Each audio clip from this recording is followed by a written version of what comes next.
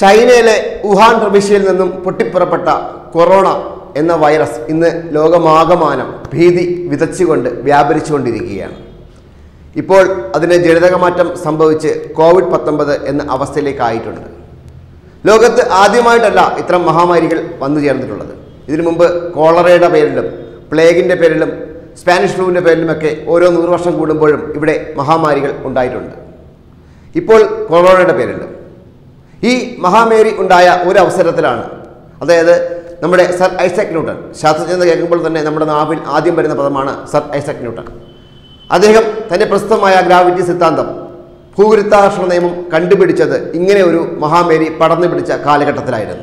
Corona COVID-19 എന്ന രോഗത്തിനെതിരെ പൊരുതുകയാണ് ലോകം. രാജ്യങ്ങളെല്ലാം അതീവ ജാഗ്രതയും. കൊറോണ വൈറസ് ലോകമെങ്ങും വ്യാപിക്കുന്ന സാഹചര്യത്തിൽ COVID-19 മഹാമാരിയായി പ്രഖ്യാപിച്ചിരിക്കുകയാണ് ലോകാരോഗ്യ സംഘടന. എന്നാൽ ലോകത്ത് ഇതാദ്യമായല്ല മഹാമാരി പൊട്ടിപ്പുറപ്പെടുന്നത്. ഭയപ്പെടുത്തുന്ന തരത്തിലുള്ള പലതരം വൈറസ് രോഗങ്ങൾ മുൻപ് പലയിടങ്ങളിലും റിപ്പോർട്ട് ചെയ്യപ്പെട്ടിട്ടുണ്ട്.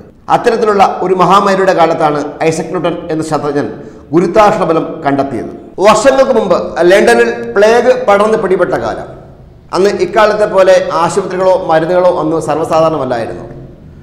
പ്ലേഗ് പടർന്ന് പിടിച്ചതിനെ തുടർന്ന് സർക്കാർ എല്ലാവരെയും വീടുകളിലാക്കി നിരീക്ഷണത്തിലാക്കി. ആ സമയത്ത് നമ്മുടെ യൗവന കാലഘട്ടത്തിലായിരുന്നു സർ ഐസക് ന്യൂട്ടൺ.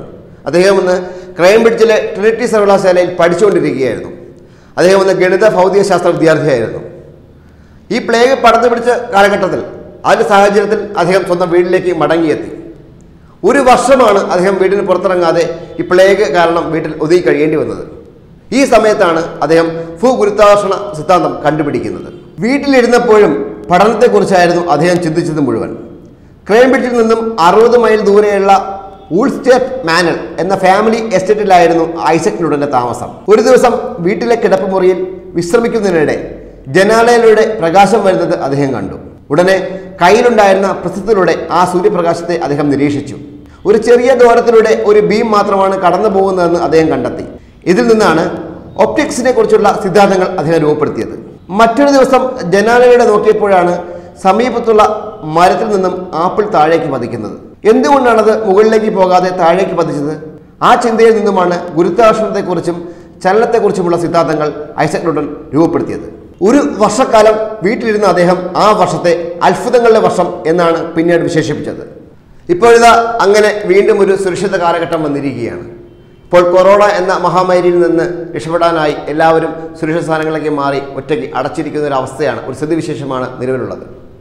അത്ഭുതങ്ങൾ വേണമെങ്കിൽ ഉണ്ടായിക്കോട്ടെ, അല്ലെങ്കിൽ ഇനിയും കണ്ടുപിടുത്തങ്ങൾ ഉണ്ടായിക്കോട്ടെ. പക്ഷേ ഇപ്പോൾ ലോകത്തിലെ ജനങ്ങളുടെ മൊത്തം പ്രാർത്ഥന എങ്ങനെയെങ്കിലും ഈ ഒരു രോഗം, ഈ ഒരു അസുഖം മാനവരാശിയിൽ നിന്ന് മാറി നിൽക്കണേ എന്ന് മാത്രമാണ്.